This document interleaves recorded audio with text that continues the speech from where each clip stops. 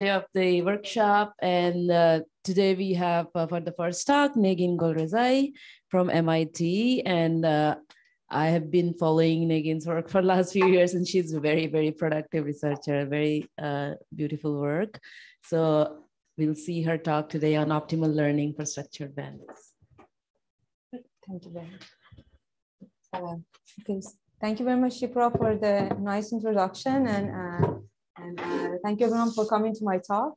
It's a pleasure to be here. I was here last spring and I had a lot of fun actually. So it was great to be back. Okay, so can you guys hear me? Okay. Yeah. Perfect. So today I'm going to talk about optimal learning for structured bandits, and this is a joint work with my great colleague and co-author Bandits from MIT. So feel free to stop me at any point if you have any questions and comments. They're absolutely more than welcome. Okay, so perhaps for this crowd, I don't really need to kind of define what multi-arm bandits are.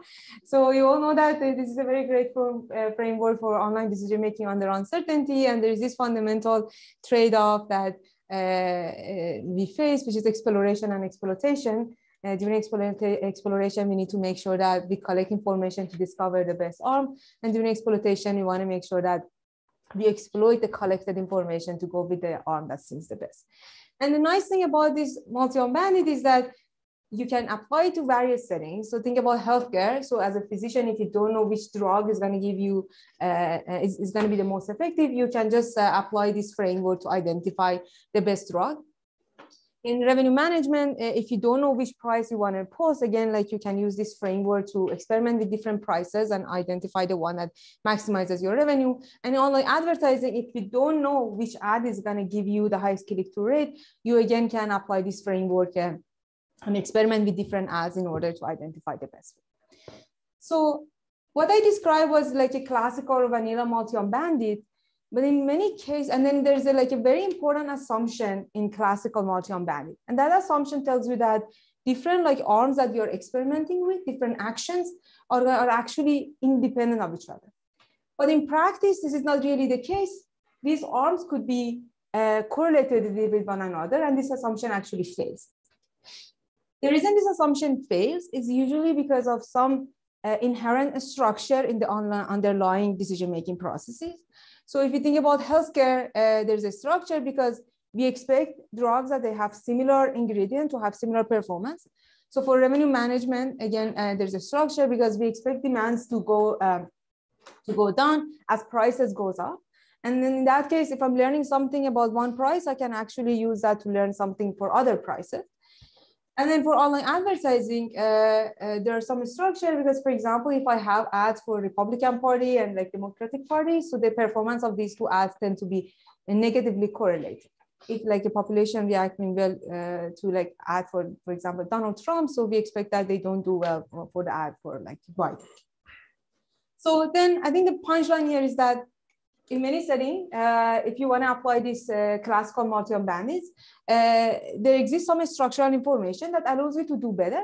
It's not exactly obvious how to exploit the structural information, but definitely structural information makes arms correlated. And as I'm going to also tell you in the next slide, it allows you to do transfer learning.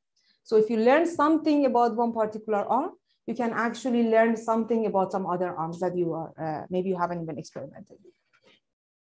Another important thing that maybe is crucial when you are when you are dealing with structural information is that classical learning algorithm, Thomson sampling or UCB, they're going to perform poorly when you have a structural information. And if you don't know these algorithms, it's okay because I tell you that what these algorithms do at their core and why they are not really effective. So at the core of this algorithm stop playing an arm as soon as they figure out that arm is suboptimal. Okay, you may say, that seems like a good thing to do. If something is suboptimal, why do I want to keep playing that? It's not actually the right thing, may not be the right thing to do when you have a structural information. And that's the case if you when you have a suboptimal arm, and even if you know that it's suboptimal, and then let's say the suboptimal arm is correlated to a bunch of arms that you haven't even experimented enough with.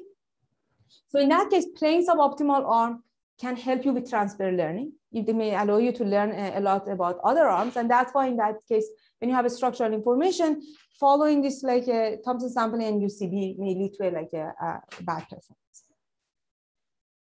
So now, hopefully I convinced you structural information exists and actually it's important to exploit them.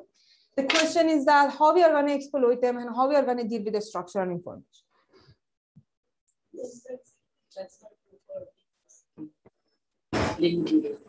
Yeah, you can, I think like massage, like yeah, so I think like you can try to kind of tailor as I also have here. So you can try to, given a structure, try to go back to this UCB or Thomson sampling, tailor it specifically to the this particular structure that you have in mind, and then design an algorithm that just optimally exploit that particular structure. And people have taken this approach, as you said, like linear UCB is just an example.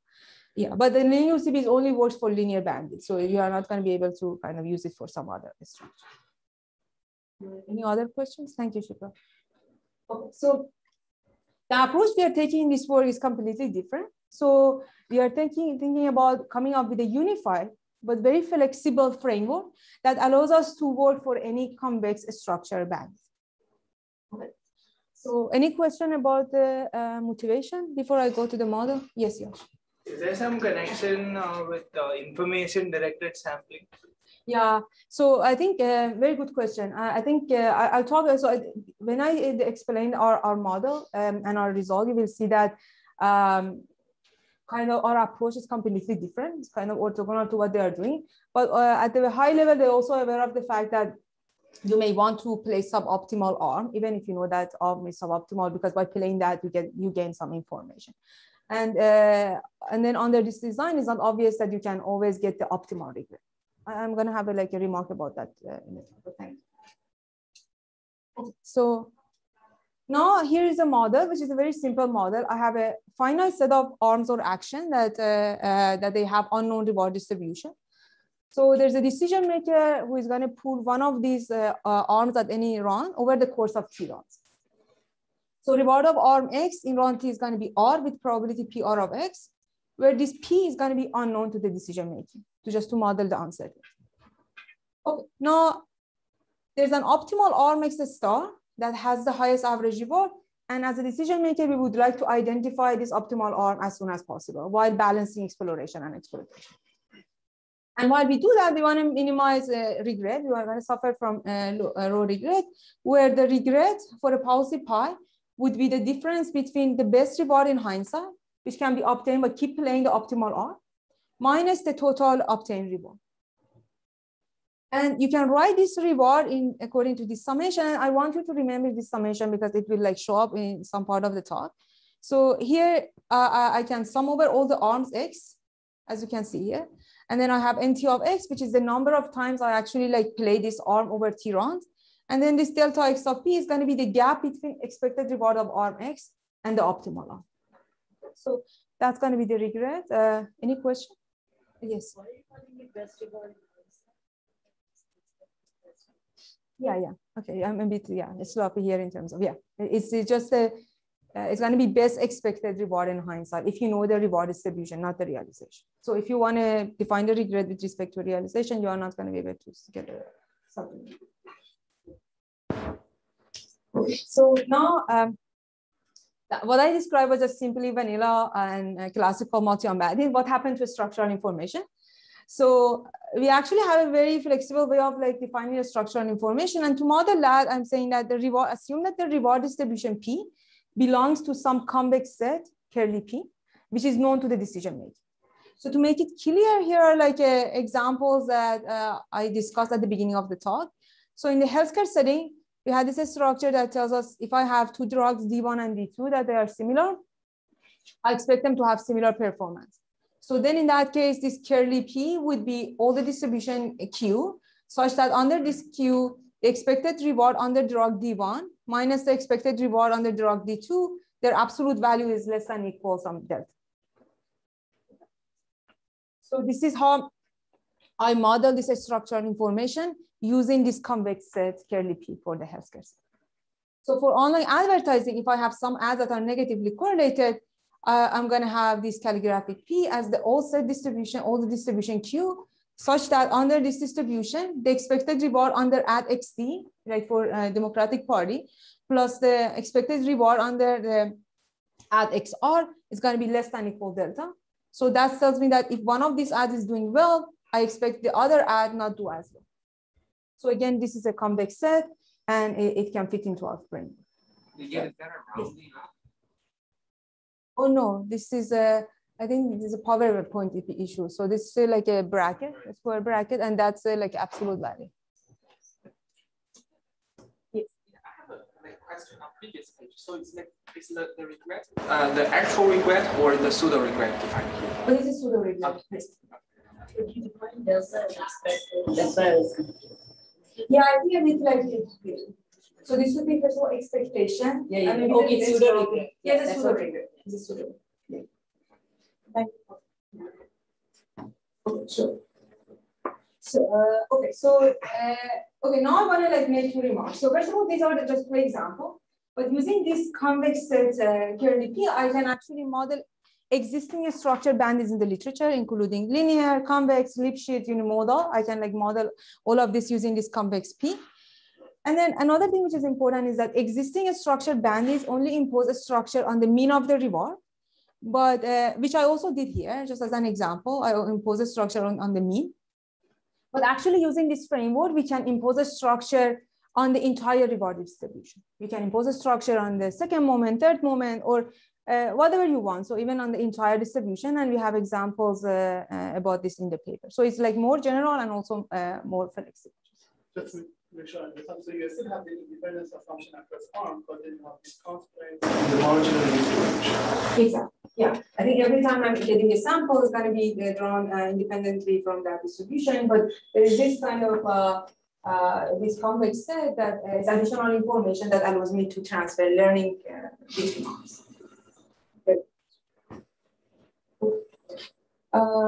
Any question about the model? Because that's the last step for the model. So ads are not negatively correlated. So here, because there's the expected reward under add XD plus the expected reward under add XR is less than or equal to some constant. Let's say I put this delta to be like 0.2. So then I know that if one of them like getting already like high click-through rate for me, I expect the other one not to do as well. This is just an example to illustrate. In the sense that you expect the reward of one arm is larger, the other arm is than this. It's not a correlation. No. Yeah. Under realization. Yeah, You have independent across arms. Yeah. That's what's kind of. So it's kind of negative correlation and we can get. So, but these are just examples to explain that this convex set P can be like quite general and can capture various constraints or various. So given this like a very general setup, so what we did here is that we designed a uniform learning algorithm for a structured bandit. So we call the algorithm dual structure-based algorithm DUSA that and show that that algorithm obtains optimal regret, regardless what structural information it has. So and at the core, this algorithm mimics the dual counterpart of the regular lower bound in order to kind of incorporate and exploit the structural information. It is computationally efficient and it solves this a convex problem, a finite convex problem in a logarithmic number of periods. And then the punchline is that the algorithm is the first algorithm that is kind of universally optimal for a wide range of structural information and is also at the same time computationally tractable. So let me also briefly talk about related work. So as also Shipro asked, usually in the literature, when it comes to structural information, people like try to focus on a particular structure, like linear or like Lipschitz, structural information in contextual bandit or revenue management. And sorry that I like there are a lot of like papers here, and sorry if I missed like some important papers in this slide. So and then once you kind of fix the structure, then you would go ahead and try to exploit it optimally given the setting you have. And it's possible to even like massage or like kind of try to rethink about UCB and Thomson sampling in order to design better algorithms. But there are also like a few papers in the literature that they try to take unified approach. One is like Kambasi et al. 2017 that their algorithm is also try to mimic the regular lower bound. but they need to solve a semi-infinite optimization problem in every run. So, and because solving semi-infinite optimization problem is quite challenging, they could only handle a few, like a very specific set of like structure bandits for which solving this semi-infinite optimization problem is doable. And also because of the same reason, they can only impose a structure on the mean reward of the arms rather than on the entire distribution. And as another thing is that, as I said, they need to solve this optimization in every round. But as you are going to see when I'm presenting the algorithm, we only need to solve it in logarithmic number of gates. So this one is also related to the question that Yash asked. So there's this paper by Dan Rasu and Ben Van Roy that they also look at a structure bandit. And at the high level, when it comes to choosing an arm, they try to balance reward gain with like information gain. It's a completely different design idea. And it's not obvious that if I give them like a specific structure and information, if they can manage to exactly obtain the optimal result. Yeah, that's also a for Bayesian setting, which is different.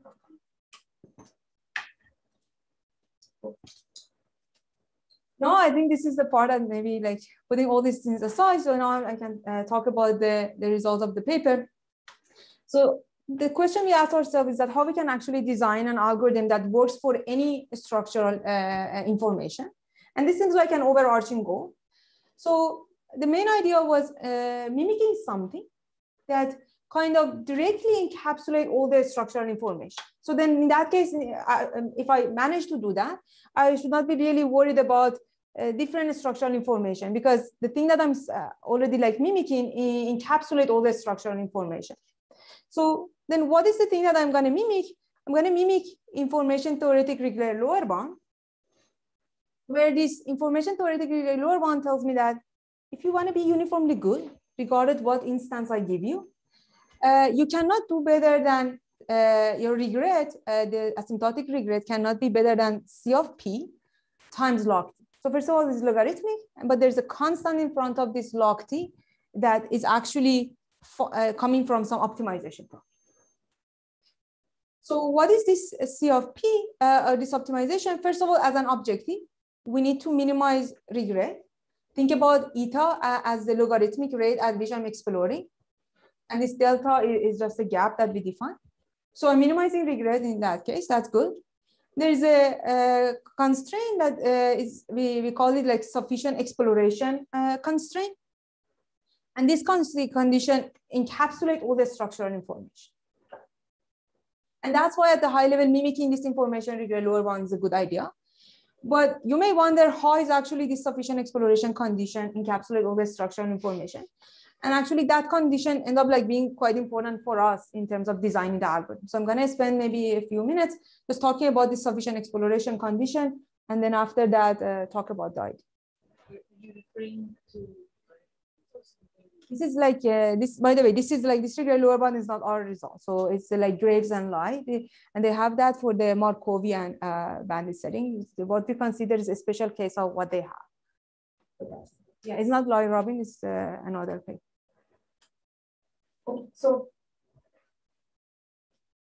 So now in the regular lower bound, when it comes to the sufficient exploration condition, we want to see what this condition is. So this condition tells us that we need to make sure that we have done enough exploration so that we can distinguish true reward distribution from deceitful distributions. Okay. And this is a name that we came up with. I don't know if that's a right name, but you may wonder, what are those deceitful distributions? So deceitful distributions are the one that can happen. They belong to this convex set. And they have the same distribution at the optimal R, but they deceivingly have a better arm X prime to play. And then now you might say, why it is important to actually distinguish P from this deceitful set? Because it's essential to do that, because if you actually mistake this distribution from this deceitful distribution, you may wrongfully think that some other arm X prime is the optimal arm. And if that happens, you are going to suffer linear regression. So that's why it's crucial to actually do enough exploration so that you can distinguish P from this deceitful distribution. So Mathematically speaking, what it means is that you want to make sure that there's some distance between P and this deceitful set, which I actually visualize it here with this like green set, is greater than or equal 1. So what is this distance? It's some weighted KL distance that I'm going to talk about briefly later. That's not that important. And you may wonder why there's a 1 here. That's also related to this like optimal hypothesis, which is, since we are not actually coming up with a lower bound, so I'm not going to bore with that. I just want to say that if you want to do enough exploration such that this distance between P and the deceitful set is greater than or equal 1. And now this distance actually depends on the structural information convex set P. And that's why when I go back to this like regular lower bound, and replace that condition by this distance of P and the deceitful set being greater than or equal 1. Now I can say that regular lower bound contains and uses all the structural information. Yes. So are you going to have some, I guess you'll have a non-degeneracy condition, right? Meaning that there should be a unique best term for you to have this separation. Yeah, so there are like some assumptions including the uniqueness of it. Yes. This curly formulation. Oh, okay. So the way that curly P appears here is that because in definition of the deceitful R, this deceitful R should be in the convex set P, and that's why it's actually replayable. Sorry. What does Zeta show in the definition of the Oh, you're going to see that. It's become like you look at the KL distance, but weighted KL distance where the weights are actually equal. So the deceitful distinction means like deceitful instances. I'll give you like what do you mean deceitful instances? So there is a, let's say there is a instance, there can be a distribution. Yeah, so given a P, so if you fix P, like which is an instance correspond to this like bandit setting. So there are like a bunch of R and a bunch of reward distribution, and you should be really careful about that. You need to make sure that you have done enough exploration so that you can separate P from the deceitful set. Yeah, it's an instance specific, even because as you can see, it's also function of P. Very well. So P is the instance. P is the instance. You can think about P and curly P. Okay, so then this is going to be regular lower bound, and now regular lower bound contains and uses all the structural information. And let's go back to our overall idea, because we wanted to take advantage of structural information by mimicking regular lower. So that was the main idea. But let's see what it actually means. Suppose that I solve this regular lower bound and I get the optimal solution denoted by eta of P. Then when I want to mimic regular lower bound, I'm going to pull suboptimal arm X this many times, eta X of P times log. It's kind of the rough idea of making sure that every suboptimal arm X is being pulled a large number of times so that I can actually distinguish P and deceitful. But there's a very big issue. I don't even know the regular lower bound. The regular lower bound is a function of instance, as also Shipra mentioned. So then the regular lower bound is not available because the true reward distribution is not available. If I had the true reward distribution, the problem would be very simple. I would just keep playing optimal.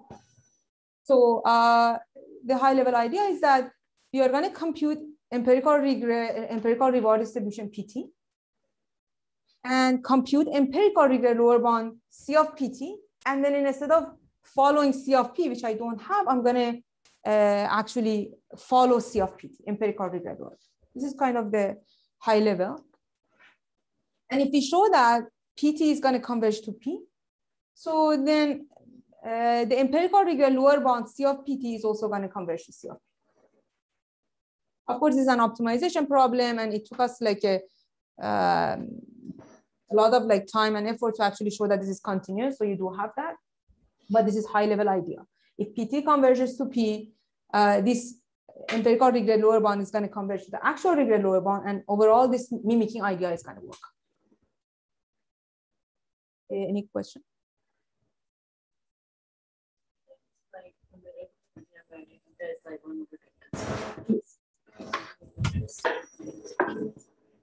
Something like that. But then when you have a structural information, because it could be actually different. So maybe some arms you don't even need to explore them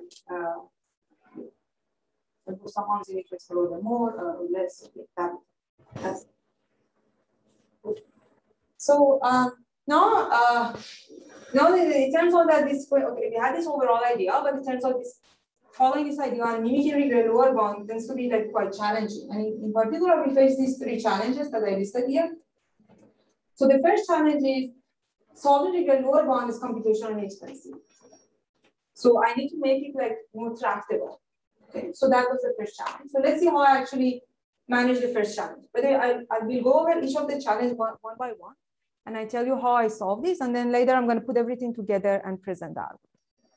Okay, so let me first convince you that why solving regular lower bound is a challenging, computationally challenging.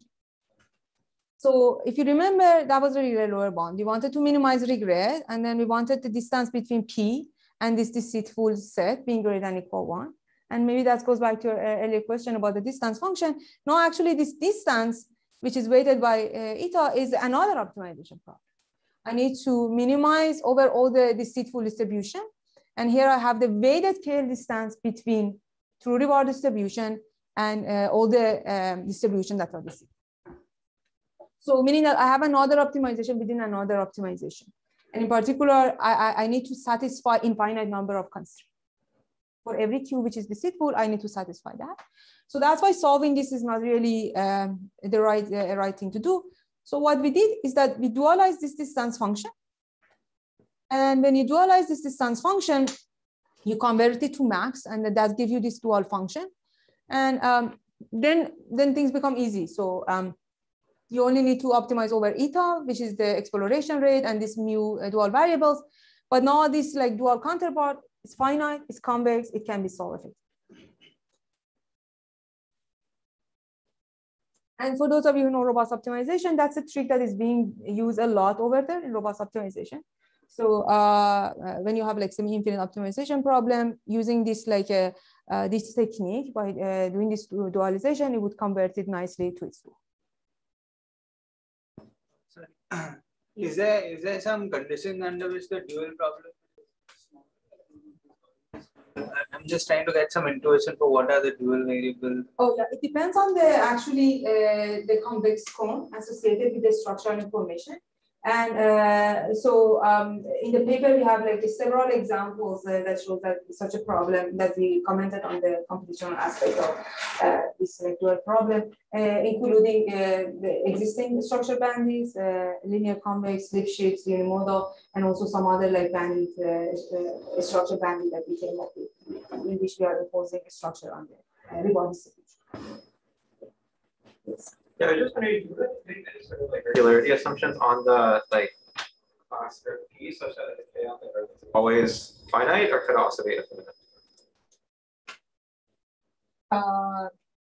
Any assumption that I put so that this weighted scale divergence would be finite? Like for instance, if Q is going like very, very small, then like T is slightly off, and PT is slightly off. So we wanted like, as I said, there's some mild assumption. For example, we need the curly P to have like volume, so that then we don't have that problem. We also like needed the curly under this under the true reward distribution, we want the optimal arm to be unique. So these are some more assumptions that allows us to make sure, first of all, this infimum, can you replace it with the minimum? It can be attained. And yeah, but then I think that these are we made all this assumption for just technical purposes. Yes. I should have asked this question earlier, but what is eta of x? I'm confused about eta. Oh, eta of x is the logarithmic rate at which you are doing exploration. So if you remember the lower bound was C of P times log T. So this is like kind of eta of x is going to be the logarithmic rate, which is with which you need to do exploration for some suboptimal values. X. So think about, let's say eta, for example, is like 2, just to give a number. So that means that we like over time you need to explore this on 2 times log T. But it's eta of x usually depends on the over delta. Yeah, because you are optimizing over that, right? So it definitely depends on. I just need okay. Just explain the logarithm. You say like in multi-arm bandits, 1 over delta is squared. Oh, Delta is the gap between the outputs. So if we don't have a structural information, eta would be 1 over delta squared, which depends on the instance. Just to follow up on Yash's question, is there some simple example where the dual is not going to be small? Dual not being small. It's fine. Yeah. Okay, so that was the first challenge. We look at the dual counterpart of the regular lower bound, and that actually takes care of, then in that case, I don't need to really solve a semi-infinite optimization problem. So then there was a second challenge that we don't really want to solve the regular lower bound, even if it is convex in every round. So the question is that how can I remove the necessity of solving the regular lower bound in every round? So for that one, we said, okay, if I don't want to solve the regular lower bound, I want to make sure that I have collected enough information that allows me to distinguish P of T from this deceitful set. Okay. As long as this is satisfied, so I would say, okay, I'm okay. I don't really need to update my decision and just resolve the regular lower bound. But it turns out that if you want to kind of use that as a test, if you remember, that was an optimization problem over this deceitful distribution. This test can be quite demanding. It's another like convex problem. So I don't want to replace one optimization with another one. So what we did is that we designed a very simple one-dimensional test that in that test, instead of looking at the distance between PT and this deceitful set, which could have like a weird shape. So we are looking at the distance between PT and a hyperplane H that contains this deceitful set. And the way we come up with that is based on like a duality theory. And then we actually show that if this is greater than or equal 1, using weak duality theorem, you can show that this is also going to be greater than or equal 1. So meaning that this is a more conservative test, but it's still like helpful because you can like, when you want to test that, you need to only solve one-dimensional convex optimization problem, which is very easy to do. And later you are going to see that how this like simple information test is allow us to remove the necessity of solving the regular lower bound in every single round. So that was the second challenge. And then now there's a third challenge that we want to make sure that PT actually converges to P. Because if PT does not converge to P, so the whole idea of mimicking is not going to work. So how can I make that happen? Perhaps you have guessed the answer. It's just exploration. We make sure that no arm is completely unexplored. And in particular, we look at the least played arm. If the number of times that this least played arm is less than some threshold, epsilon times ST, where ST is the total number of explorations so far, then I'm just going to actually explore that arm. And by doing that, I make sure that there is no arm that is completely unexplored. And that would allow me to kind of make sure that PT converges to P, empirical reward distribution converges to actual reward distribution. Oh, do you have a question? Okay, so there were like, we faced these three main challenges and there were the solution. Let me put everything together to show you the final algorithm. So at the beginning, we first like check if you have collected enough information. And in particular, we run this like one-dimensional information test by looking at the distance between PT and hyperplane. If that distance is greater than or equal 1, we say, okay, it seems like we have collected enough information. I don't really need to do anything. Let me just go and exploit. And I'm going to exploit by playing the best arm given PT. Okay. If the distance ends up being less than 1, that's the part that we are going to say, okay, we need to do some exploration. And the first thing we do, we said, okay, let me first see if the least played arm is actually being covered, is explored enough. If that wasn't the case, then I'm just going to pull the least played arm.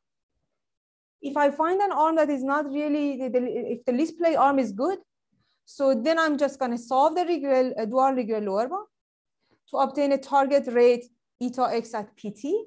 And then I'm just going to pull the most behind arm by looking at this ratio, the number of times that arm played divided by the rate which is coming from the regular lower. So now, how did I use the structural information? As you could have guessed, I actually used it here. I follow the dual regular lower bound, and this dual regular lower bound contains all the structural information, and that's how I use the structural information. You will see that because of this information test here, I don't do exploration. I don't enter this loop very often, and I have a like theoretical result for that, which I'm going to show you. So then that with the help of this information test, I remove the necessity of solving the regular lower bound in every round.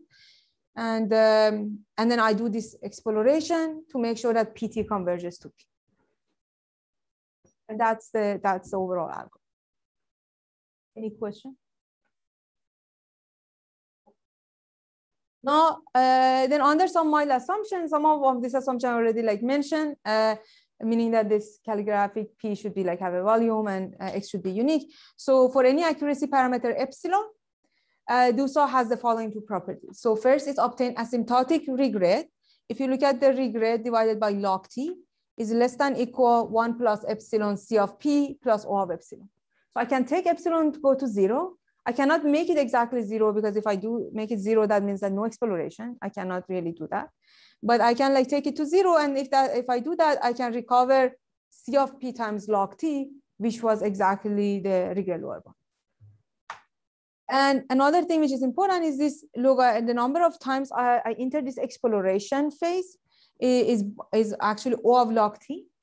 Remember, during the exploration phase was the part that I may end up like solving the regular lower bound.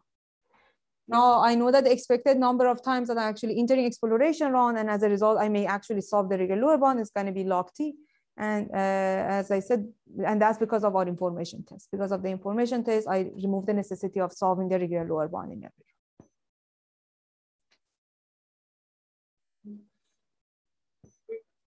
Do you know what the CFP looks like if you basically look at the mean regard and they're actually boxed? We try that in our simulation. So you mean it depends on the instance. It depends on the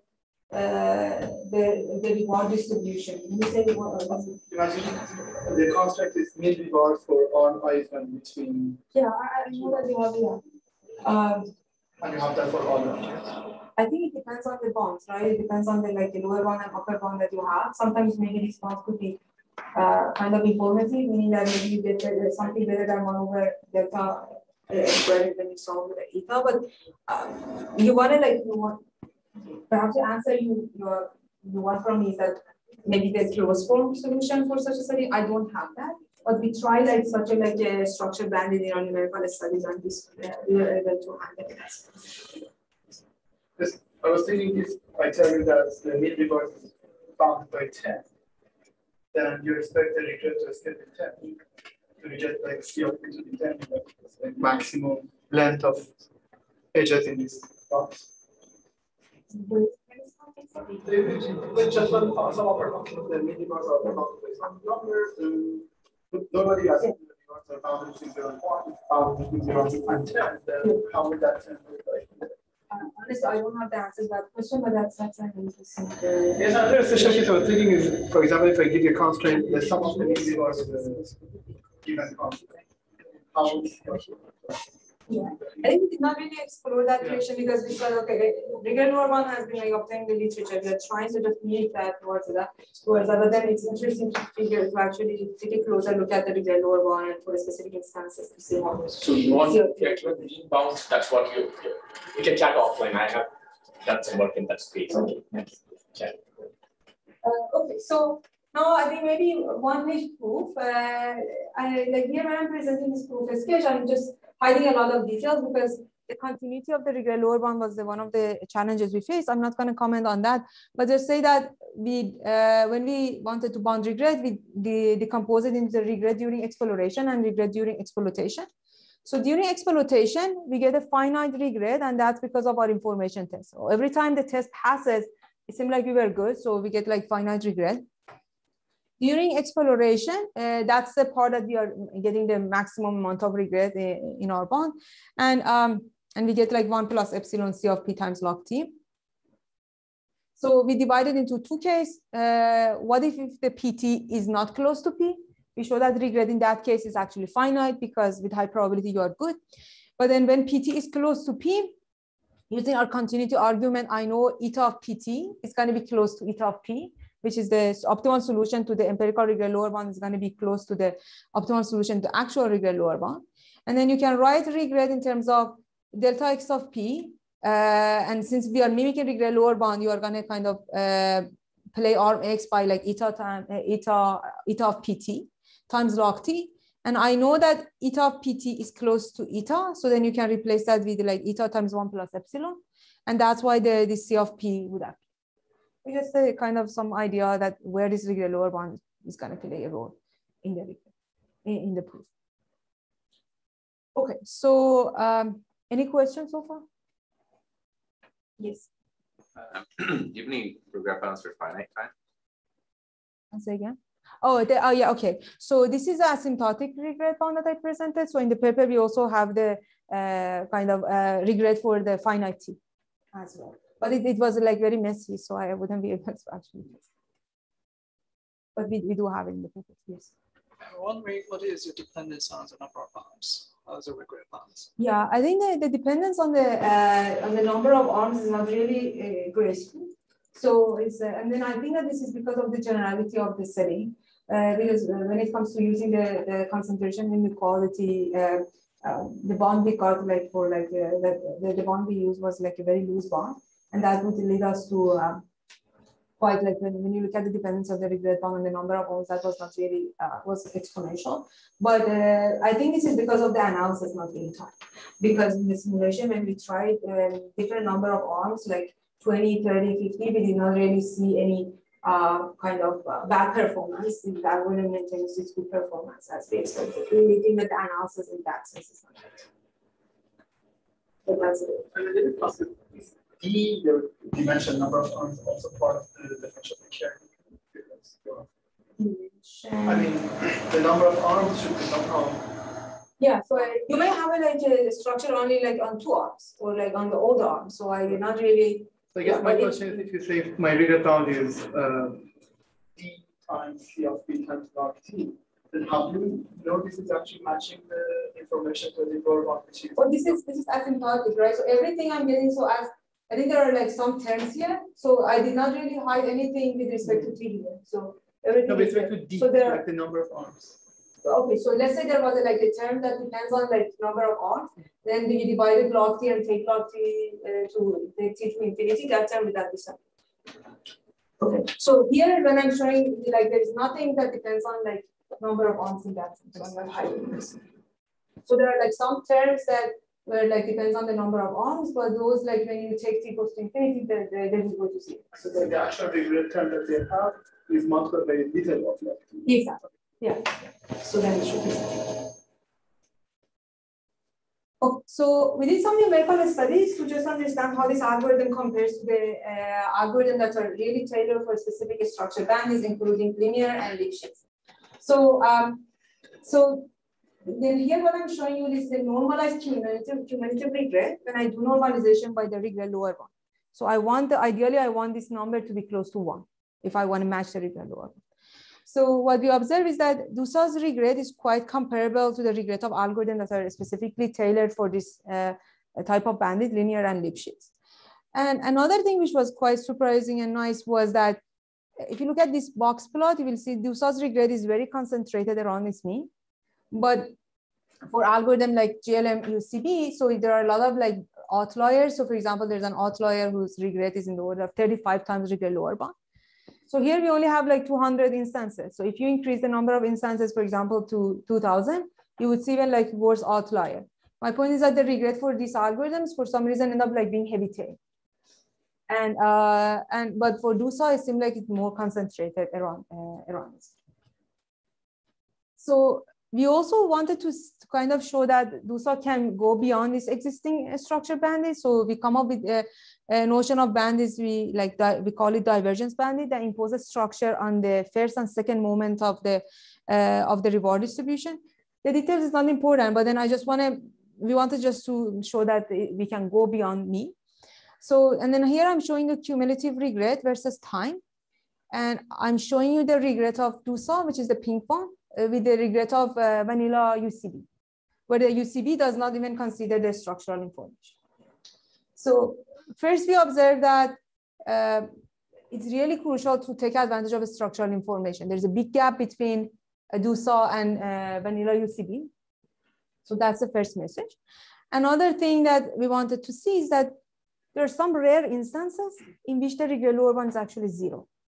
maybe let's go back to your question, having a closed form. So there are actually some cases that regular lower bound is 0, and that happens if the set of the seatful distribution is empty. I mean, give you intervals such that you can identify. Yeah, exactly. So now the question is that, can this algorithm, which is a very general, pick on that? And then, so we identify a bunch of like instances, and then you see for these instances based on this like a dotted thing. So DUSA manages to get like a constant regret. Its regret even does not scales with T, which was expected. But then UCB keep like exploring because it does not use the structure at all. And yeah, so like we wanted to see these corner cases can be also handled, and we also have like a theoretical result for that. Any question about the simulation? You're doing empirical, you have to do Thomson. Did you not do Thomson? Yeah, if you're doing empirical study. Oh, okay. So you say that it wasn't fair to compare. Especially if you're doing KL UCB, that's like same theoretical guarantee and stuff. Yeah, I don't know. For some reason we did not do Thomson, but that's. But I would not be surprised to see that. Yeah, I don't know what you see, but I'm just saying that. Yeah, maybe it's right. So let me conclude. So in this part, we look at the structure bandit. And then we provide a uniform framework and algorithm to study a structure bandit. So we present an algorithm that we call it DUSA. DUSA mimics the regular lower bound and try to actually solve the dual counterpart of the regular lower bound in only logarithmic number of times. And by doing that, we show that, first of all, DUSA gets optimal regret. Also, the number of times it needs to solve this optimization problem is logarithmic in number of periods. So then DUSA is the first universally optimal algorithm that is computationally interactive.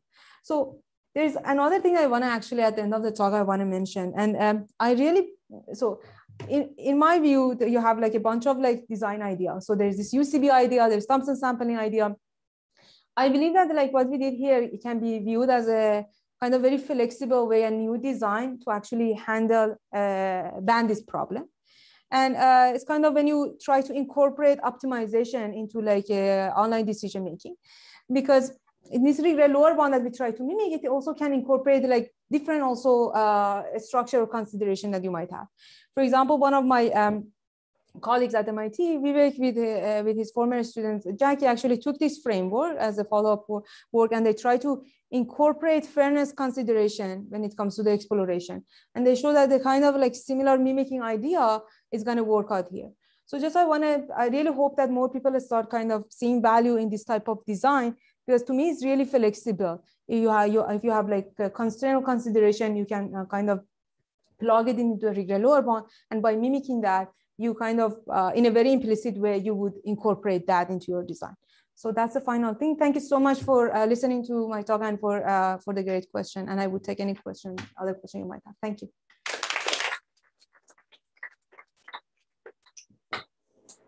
Yes.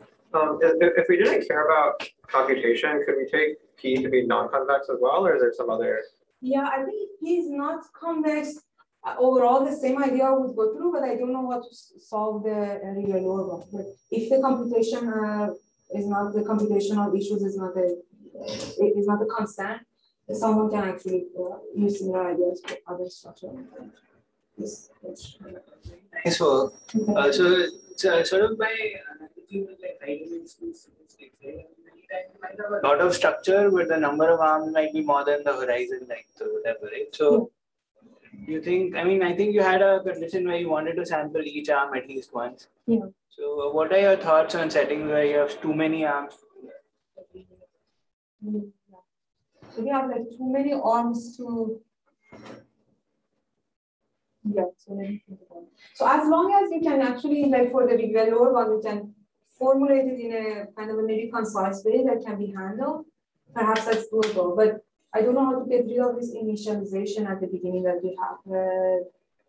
But maybe like you can also remove that and then kind of, if there are like some existing structure, maybe you don't need to actually create each of the R, and maybe you can actually sample some of them at the beginning, but there are already some structure. But I'm just thinking out loud, I haven't thought about it. Thank you very much.